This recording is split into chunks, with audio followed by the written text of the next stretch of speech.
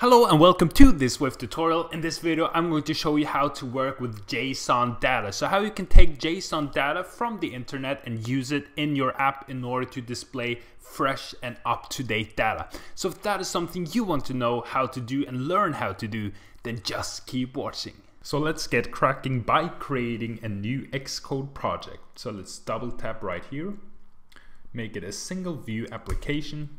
I'm going to call this JSON fun next, and I'm just going to save it on my desktop. Okay, so the only file that we are going to use in this tutorial is the view controller file. We're not going to care about the storyboard, we're just going to focus on the view controller. So, and everything is going to happen in the view.load method, so the results that we're going to see are going to be visible in our log. Okay, so JSON involves getting some data that is formatted in a certain way from a website. So the website that we are going to use in this tutorial is this one right here, where we can get the latest currencies from euros to almost the major currencies.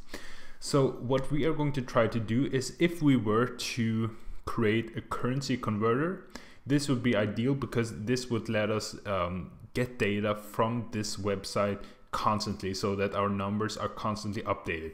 So what we want to do is we want to get these numbers right here. So let's get cracking by copying this address right here. And if you're familiar with downloading content from the internet, the first part will be very familiar. It's only later that we're going to do something JSON specific. So let's first create the URL.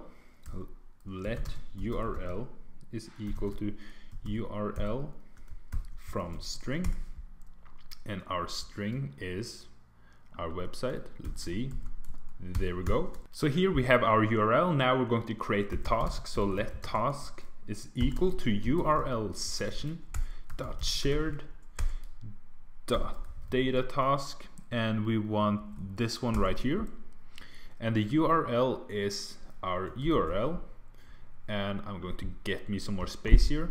Here we are going to get three variables returned.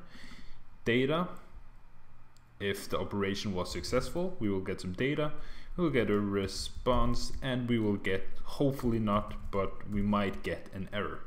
And that's what we're going to check for immediately. So we see if error is not equal to nil, which means there was an error, then we're going to process that in any way we like. Error. I'm just going to print it to the logs so that we're notified that there has been an error. And then if there isn't an error, we are going to write else, and we're going to see if this has some problems with our URL insert. Yep, we need to insert an exclamation mark just to say that we're sure that this is a valid URL. And then else, if everything was successful, we are going to try to get the data. So we're going to say if let content is equal to data, which means we're trying to pass the data to our content variable. And if that works, that means that we have some content that we now can operate with. And what we're going to do is we're literally going to write do, and then we're going to try to convert it into an array that we can work with, so a JSON array. And this is where it gets JSON specific. So we're going to write let my JSON, or whatever you want to call your variable. I'm going to say JSON is equal to, and we're going to try to say JSON, let's see, serialization dot JSON object with, let's see, this one, with content, which is our data right up here. And then the option is going to be JSON serialization reading options dot, let's see, dot mutable containers. What that means really doesn't matter too much, just make sure, and then we have to convert it to an any object before I forget that. Okay, so here we are basically taking our content, which is pretty useless up to this point, and we're converting it to an more or less an array that we can work with and that we can extract some data from. And if that doesn't work, we're just going to write catch and somehow catch the error. Okay, so this is our setup right now, and just to see that everything works as we want it to, we are going to try to print this data right here. So we're going to try to print my JSON, and before I launch the app, there's something that we have to do, and that is because this is an HTTP and not an HTTPS, we have to allow our app to open it. So we just head over to info.plist and we write allow arbitrary loads. Let's see app transport security settings, right? And then we click down, the down arrow right here, then click plus, and then we write allow arbitrary loads and set that to yes. And now let's try to launch the app, and hopefully we will have some JSON data. There was one thing that we forgot to do, and that was to head down here. Let's see, just have to write it in the right place, and we have to write task.resume to start the session. So let's launch it again. Okay, so here is our app, but the interesting stuff happens right here. And as you can see, this is our JSON array that we just created or got from the internet. And as you can see, here are a number of variables like base and date. And then we have the rates here in the type of dictionary. And that's all we've got right there. So what I want to do is I only want the rates. So I'm now going to turn them into a dictionary that I can operate with. So let's do that right now. So we have the JSON data, and now we're going to get one thing out of that JSON data. And I do that by saying if let, and I'm going to call this dictionary rates is equal to my JSON, and I want the rates just as it stands right here, the rates, and I want to try to convert that to an NS dictionary. And then if everything was successful and we were able to take this section right here and convert it to an NS dictionary and pass it to this rates variable, then I am going to print it out first of all, just to see that everything is working as it should, which is always a good idea. So let's try to run it one more time. Okay, so this is what we got returned, and as you can see, it's the exact dictionary that we want, which is awesome and is great. And from now on, if you know how to work with dictionaries, this is just like working with a normal dictionary. But just to take it one step further, I'm going to show you how to extract a certain data from this dictionary.